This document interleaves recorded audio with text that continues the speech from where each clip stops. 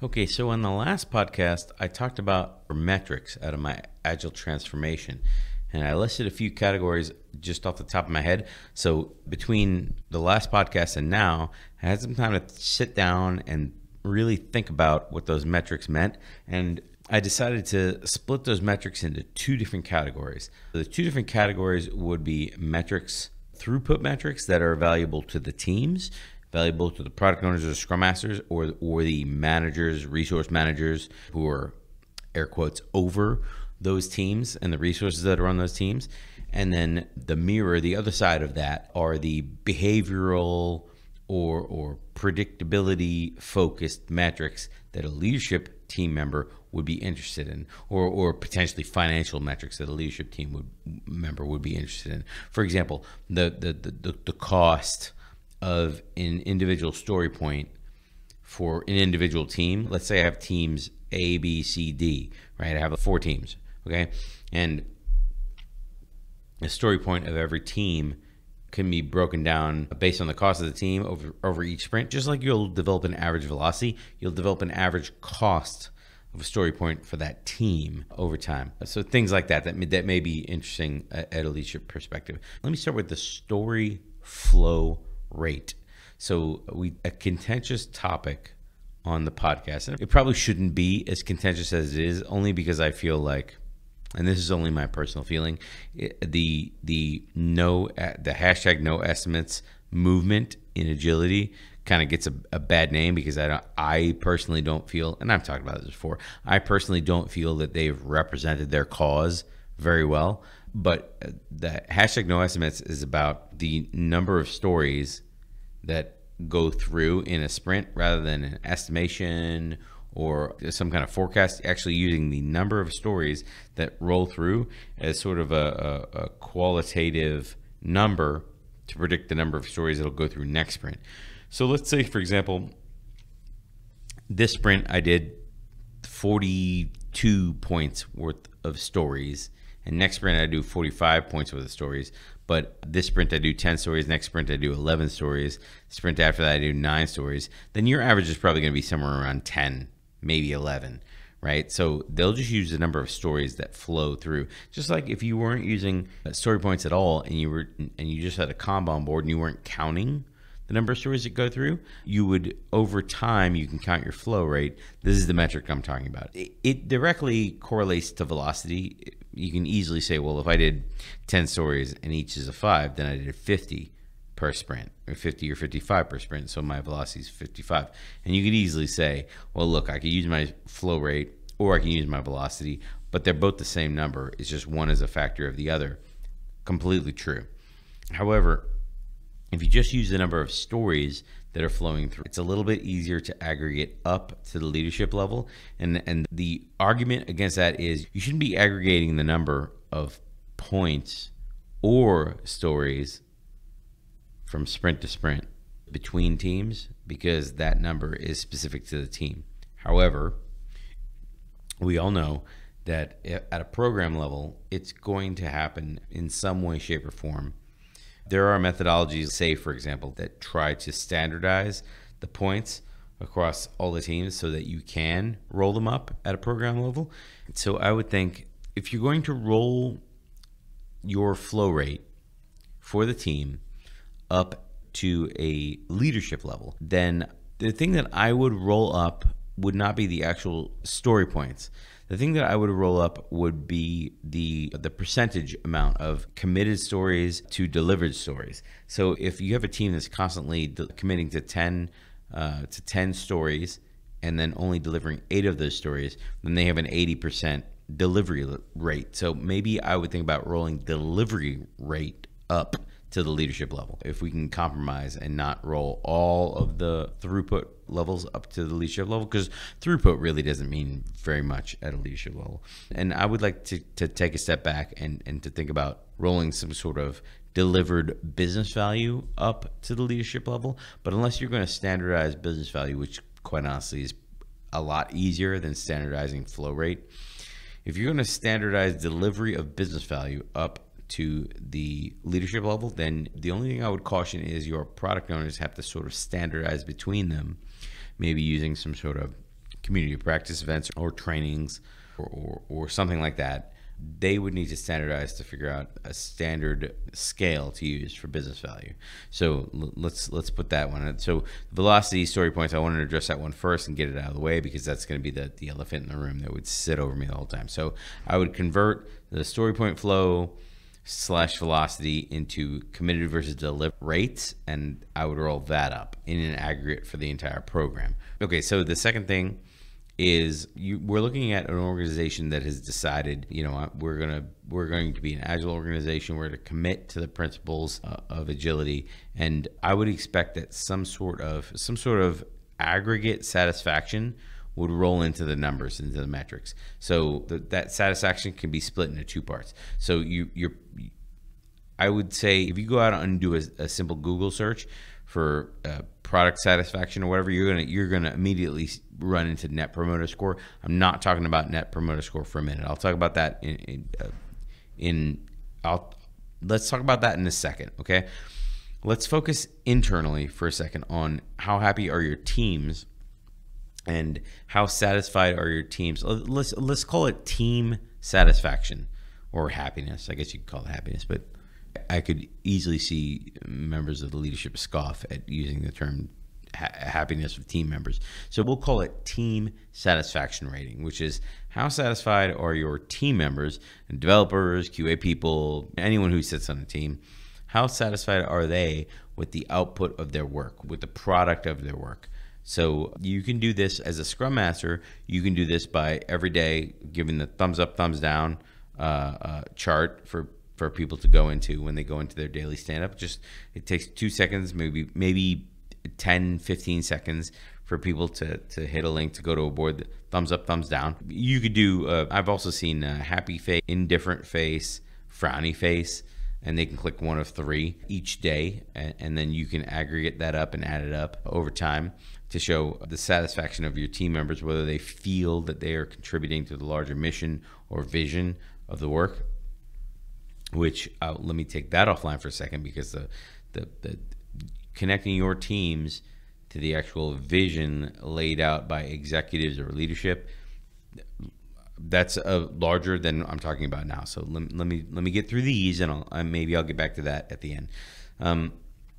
That is one that I've very rarely seen tracked, which is how happy are your team members and how much do they feel that they are contributing to the overall vision and success of the company and all of the teams together, the program, right? All the teams together. So that would be one that I would think about tracking. Because if you were, let's say you were a program manager and you had 3, 4, 5 Scrum Masters working in the program under you, that would be an easy one to mandate. Hey, listen, I want to start tracking the how happy the team members are. Just have them hit this link. Maybe it's anonymous, have them hit this link and give them the thumbs up, thumbs down every day, how they're feeling about, their contributions to the team and the company. And you can record that off to the side, and it can roll up pretty easily. That is one that can be standardized. It's super easy to sanitize that one. Roll it up to the leadership level. Thumbs up, thumbs down every morning, whether you feel we're on track. And based on the results that you get, there should be some kind of other conversation that happens along the way. But that's something that lets people know, hey, we're on the right track. These are the right goals. We're giving the right feedback. We're looking at the right data. Everyone's kind of on the same page, or not, right? So that one can be used both at the team level and at the leadership level. That's a plus one. So the other side of team happiness is customer satisfaction. Now, how you measure customer satisfaction, there's a whole discipline, and there's tons of different ways of measuring customer satisfaction.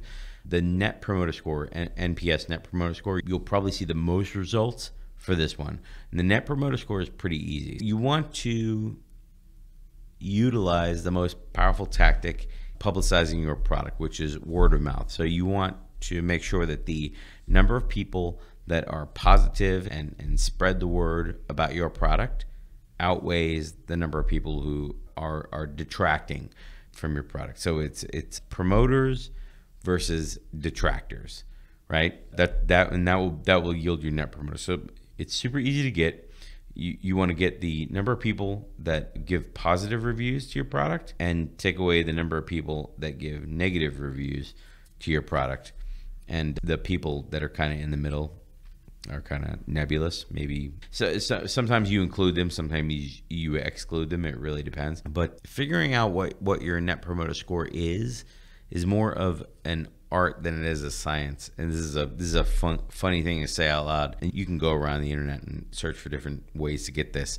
But the point at which you ask users for feedback can have a huge impact on your Net Promoter Score. For example, you might want to prompt to get your Net Promoter Score after your users complete a successful transaction. A while ago, I was working on a mobile product, and in the mobile product, we had situations where the customer would finish a transaction and the transaction was successful, and the customer was sent some sort of a confirmation that the transaction was successful, and the action of that confirmation would trigger the survey to get their Net Promoter Score, right? So obviously you wouldn't want to trigger the survey for the Net Promoter Score if the transaction was not successful, because I would expect the majority of the time if the user has to debug some kind of error or has to go back, because for example, I have on my phone sometimes for banking, you have to take a picture of a check, and when you have to take a picture of a check, sometimes that picture is not successful. Sometimes the check comes out blurry, or sometimes the check comes out kind of washed out, or maybe you didn't use a flash, and sometimes it'll ask you to retake the photo of the check. So obviously after a process where you had to retake the picture of the check several times, you probably wouldn't want to ask for the user's feedback because they're frustrated. They had to throw out 2-3 different pictures and take them again. So where you ask for your feedback from your user is very important to determining your Net Promoter Score. So pay attention not to ignore that. So the asking for customer feedback inside of your application, if you're in a larger company and each transaction inside of your application is implemented by a different team, maybe each team's transaction needs to be judged individually. So let's stick with financial for a second. If the team that deals with scanning and recording check visually, like I was talking about with taking a picture, if that team is completely different from the team who does balance transfers. If I want to move $1,000 from savings over to checking, and I go enter my numbers, and maybe I mess it up because the app wants decimals and I forget to put decimals in. Whatever it is, if that piece of the application is different from the piece of the application where you were scanning a check, but you were prompting for user satisfaction, user feedback, those teams and their pieces of their application, after you take their feedback, they need to be kept separately. This assumes there are many touch points in your application that you're grabbing feedback, right? So I would just think about that, because the larger Net Promoter Score of the satisfaction, in that case where you have separate touch points where you gather the user's feedback, the separate pieces need to be kept separately and then aggregated together to give you a larger score, because those individual pieces of the application and teams need to be able to separate their level of satisfaction with just their piece, right? Maybe you don't want to separate the larger application in that way. Maybe you do. I don't know. I could probably argue either side, so I'm gonna quickly move on from that. So to move on to the next section, another measure of engagement, I guess it's an engagement measurement, which is the percentage of healthy accounts in your application. I worked on an application one time that had millions of registered users. However, on a given day, it only had, it only had, 100,000 plus, somewhere around there, active users. So you could look in the database at the user's last session, or you can look at the sessions and the user's last active date. All that was recorded in the database. and you could basically tell the number of healthy accounts versus the number of accounts that were, maybe they used it one time, they didn't really like it, they kind of abandoned it. So you had a percentage of healthy accounts versus your total users. So your healthy accounts over your total users times 100 gave you your amount of actual active users in the system. And you can take that over different time frames in the last week, in the last month, last week, last 2 weeks, last month, last 2 months, 3 months, quarterly, right? And you can get a percentage. Now, I would hope, as a product manager, I would hope that those numbers are relatively the same in the last week, 2 weeks, month, quarter, year. I would hope that those numbers don't change really too much. But to go back to the original, to the banner level of this discussion, I would hope that you could show that at a team. Maybe you could show it at a team level. You could show it at a team level, because those teams are working on features regardless of which specific features are used in the application. Those are users to everybody, to every team. But that would be one that you could show at a leadership level, I would think. User number of healthy accounts, percentage of healthy accounts in your system. Along those lines of percentage of healthy accounts, another thing that I have seen, especially for mobile apps, there's a huge thing with mobile apps, which is you need to have a fairly graceful and easy to use user experience, right? The user experience goes past just like where buttons are on the screen. It's really an entire discipline. I've met and interacted with many people who that's their role, the user experience, really trying to get in the headspace of and represent the users as an occupation, as their career.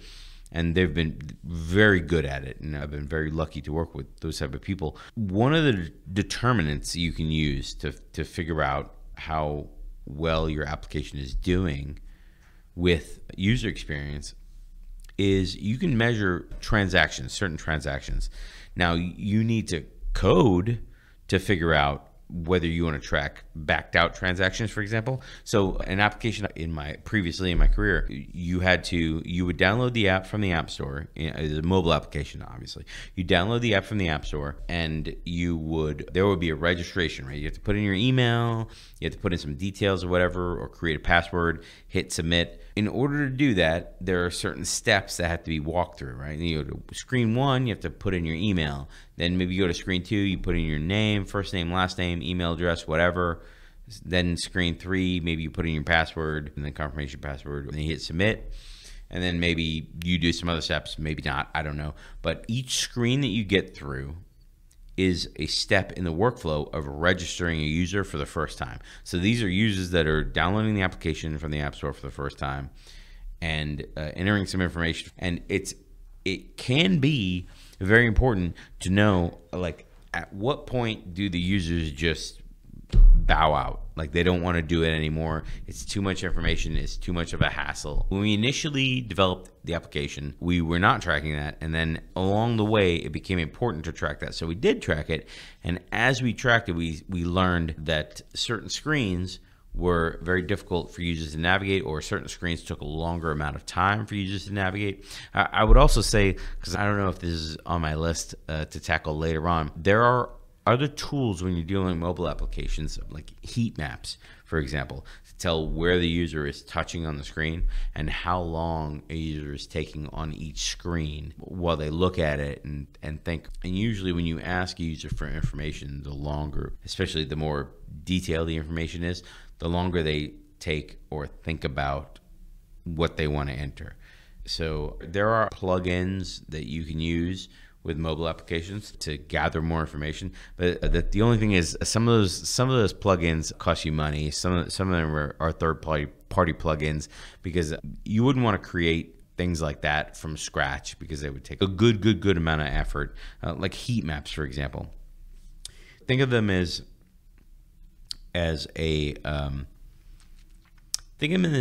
gathering information of your app on what places the user is touching on the screen, or how long a user is waiting before they touch something on the screen, to tell you when a user first gets to the screen, here's where they touch.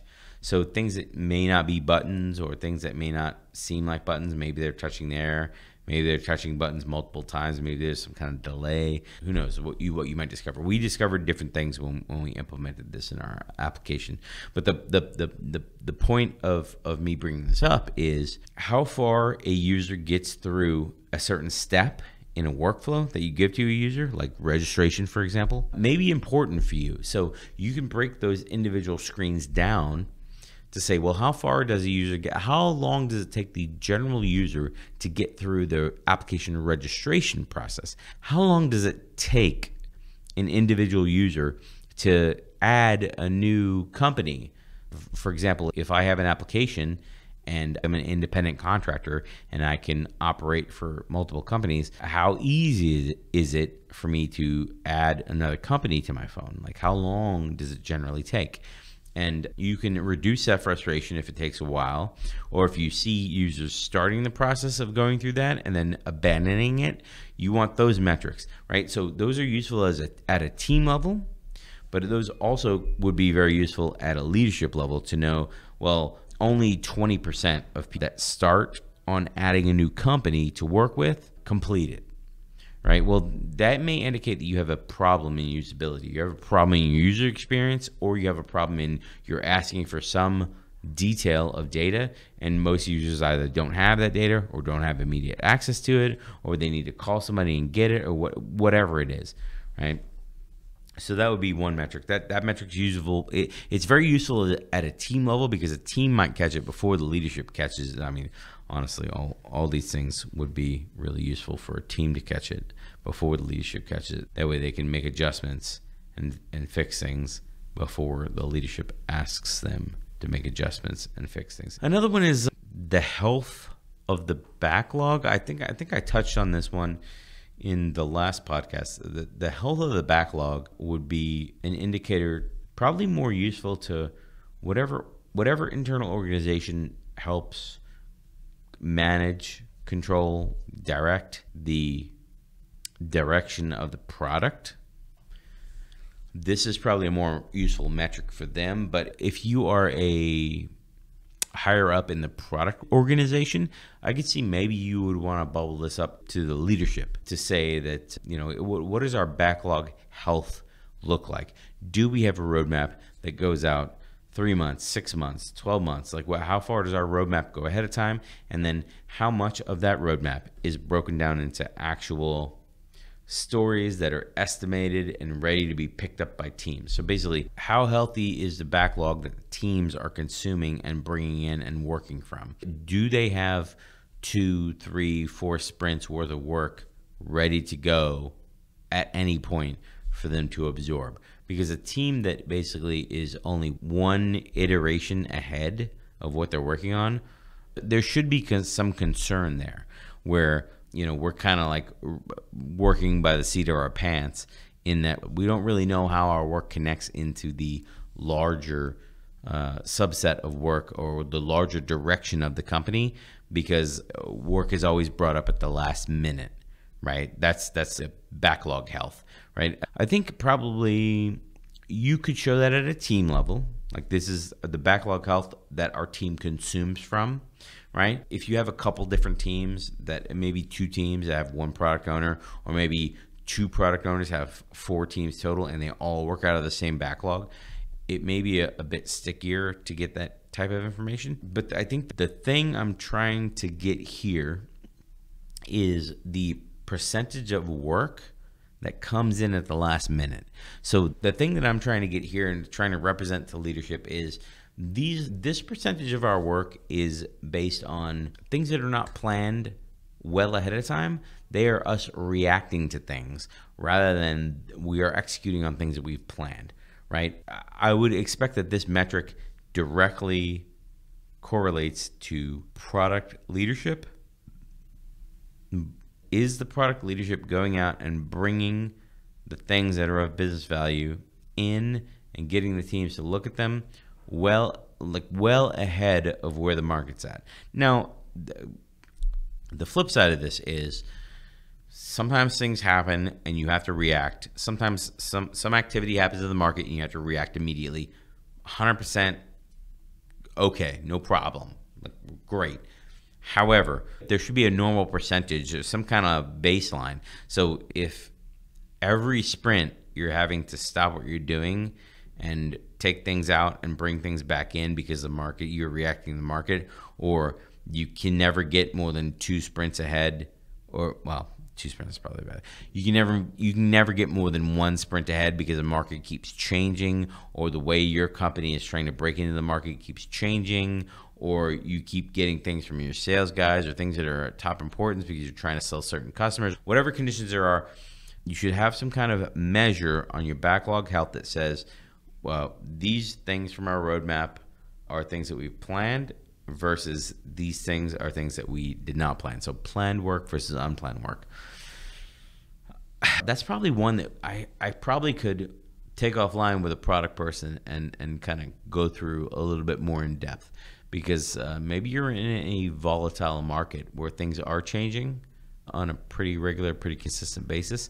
And maybe that's not a great thing to measure. I probably could go either way, but I would expect that if you were in a stable market, that number of the amount of things that you have to react to and jump in, that jump the line in front of everything else on a regular basis, that would be a fairly consistent and low number. Definitely not above 50%. I would expect it to be a generally like 25% or lower makeup. Thinking about backlog, I would say it probably would be easy at both the team level and the leadership level to display the metric of the features that you implement. What percentage of the features that you implement are based on features, actual feature roadmap features that are off of your roadmap, versus technical objectives, technical deliverables, I would say. So basically, what is coming from the business versus what is coming from the technical side. I think maybe that would be useful to see. You could see that at a team level, most certainly, because your team puts in a certain amount of effort trying to implement features, and your team puts in a certain amount of effort trying to make the environment or make the features themselves more efficient technically, especially if your team is the one implementing, like, for example, DevOps pipelines and parameterizing a code that was not previously parameterized. For example, improving CI/CD functions of your application so it's easier to deploy, like things that are not necessarily feature development, meaning you're giving more value to the end user feature development, although it could be argued that making it easier to deploy your software, it does give value to the end users. I'm specifically talking about separating each story into one of the following categories, which is either business or architectural. And the only reason I bring that up is because I know for a fact that built in out of the box, Azure DevOps has the business and architectural drop down in value area.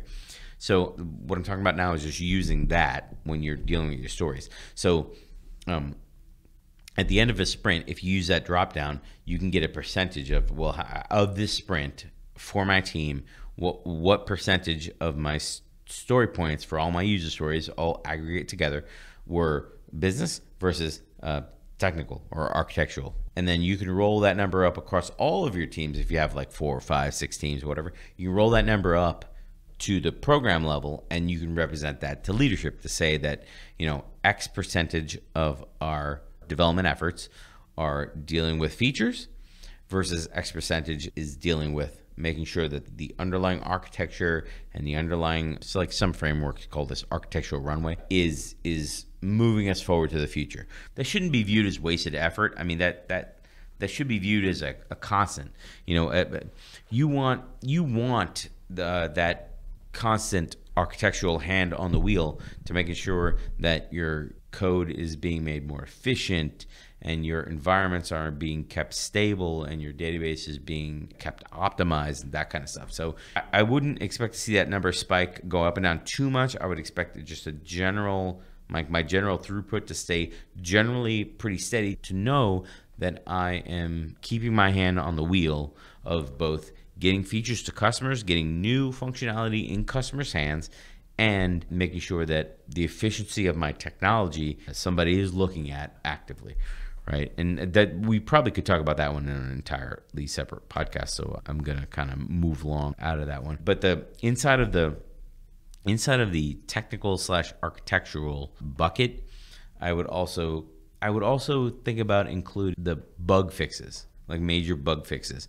Or maybe I would separate. I'm not 100% certain on that. I could be convinced either way on what to do with that. But a number that I would look at, and this is both at a team level and at a leadership level, a number that I would look at, it would be bug leakage. It's called leakage, which is a terrible term. What a terrible term. Leakage is the number of bugs that are discovered by customers and not by our internal test team or internal test automation or some sort of representative thereof. You want to know the number of bugs being discovered by your outside users, by users to your software, right? I don't see a reason to not expose this at both levels, at the team level, the individual team level, and then roll all of your leak detection bugs up to a higher level over the program. Or maybe a couple different programs together, all together. Although I think it's probably more important to segment them in each program, because this will be a direct reflection on your engineering efforts, your engineering efficiency, I would say, both QA and development, because together they represent. Because if your engineering is just throwing things over the fence to QA and expecting manual tests to discover all of your bugs, like you have an old school mentality, and you kind of need to think about what you're doing there. I'm not like, I know that's going to come off as accusatory, but it's really not meant to be. Again, there's another category where we probably could spend the entire podcast discussing,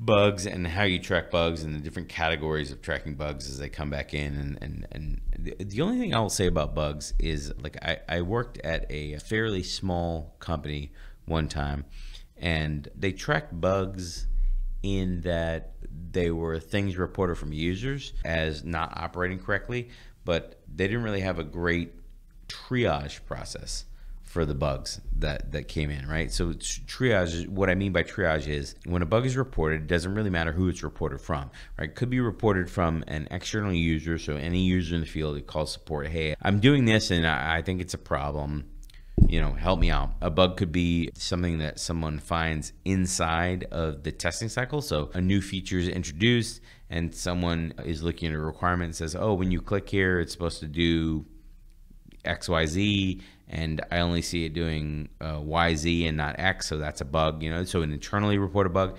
And then a bug could be a problem because some data got purged and an application is not handling it anymore, and somebody doesn't think that that's right. So basically, there are categories that bugs can fall into, right? And this is what I mean by triage. Triage is somebody from the business needs to make a decision of, I've looked into the bug, I've looked at the software as it relates to what you're reporting, and I've decided that the bug falls into this category. So bug triage categories, like you could say, well, this is, the user is clicking this in this order, so that's the reason when they're seeing this strange behavior, and that's what we expect. So it could be a user issue, an operator error type of issue. They could see something because maybe somebody has messed with some data, or somebody has changed some data in a certain way. So it could be an issue with the underlying data in the database. So we just need to look at the database and scrub that data, and then the bugs go away. I've seen that in a significant way in past places that I've worked. I've also seen that certain paths through the application are not handled very well, but then it very well could be a legitimate bug, something that no one has thought of before. So that would be a legitimate point. So even bug leakage needs to be split into smaller subcategories to tell me exactly what's the problem. So exactly what is the problem? So is the problem I don't understand how my users are progressing through the application? Is the problem I don't understand how my users are using the data that they have in my application? Or is the problem is my users don't understand how I intend them to walk through the application? So even bug leakage needs its own triage process to walk through and kind of quantify that data before it rolls up to leadership, because I feel that just rolling bug leakage by itself up to the leadership level, that's kind of setting yourself up for it's kind of setting yourself up for a world of hurt, because they're going to ask a ton of questions and you need to be prepared to walk through those scenarios, right? And not only walk through those scenarios, but also tell them what you're doing to mitigate those scenarios in the future. Again, we probably could do an entire session, and that may be one that I need to have somebody in from testing or from QA to walk through with as well. The final category that I'll try to tackle here is metrics. So I've kind of split things in this session into team metrics versus metrics that you roll up to the leadership, and we haven't really placed anything on we've placed a few things on the managers, in that we give them statistics, we give them things that we're measuring, and it's assumed that they're dealing with these things. But in the broader category of we're going through an agile transformation and we decide that we want to change behaviors, okay? We want to get certain outcomes from our teams, right? We're going to give things to the managers and assume that they're working at a leadership level. They're working towards what the leadership level wants them to work towards with regard to behaviors. So how do we measure that they actually are moving towards the behaviors that we want? Well, that's a huge open-ended question, right? One which is way past where I want to get into at this point, because I'll ramble on for another 30 minutes, and I'd rather not do that. But one of the actual quantifiable mechanics that we can get to is, well, what is the percentage of your team members that you've sent to training on this topic? So, for example, if you're saying, well, I want everyone to understand the basics of Scrum, well, what is the percentage of your team that you've sent to CSM training? For example, because it's a 2-day training, right? It's a minimal cost. So it shouldn't be that big of a deal to send your development team to CSM Scrum. So if I have a manager who's over 5, 6, 7 development teams, or more in reality, if I have a delivery lead who's over like 20 development teams, like what percentage of the Scrum Masters that work under those delivery leads have actually gone and gotten their CSM certification? That would be something I think about measuring. Now, you need some sort of engagement at a leadership level to measure that type of thing, because that's a very niche specific thing. In fact, I would take it a step further. I would say, well, you could do this with Kanban as well, but let's just choose Scrum to have a concrete example. So what percentage of your Scrum Masters that are on your teams are CSM certified? What percentage of your product owners are CSPO certified, or PSPO / whatever designation you decide on, and then you can get a percentage with the goal, of course, the goal being 100%.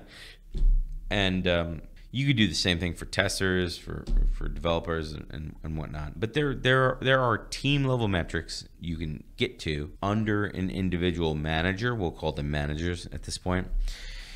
And those can easily roll up to a leadership level to sort of prove that your mid-level managers, in this example that I've given, the delivery lead would be like a mid-level manager.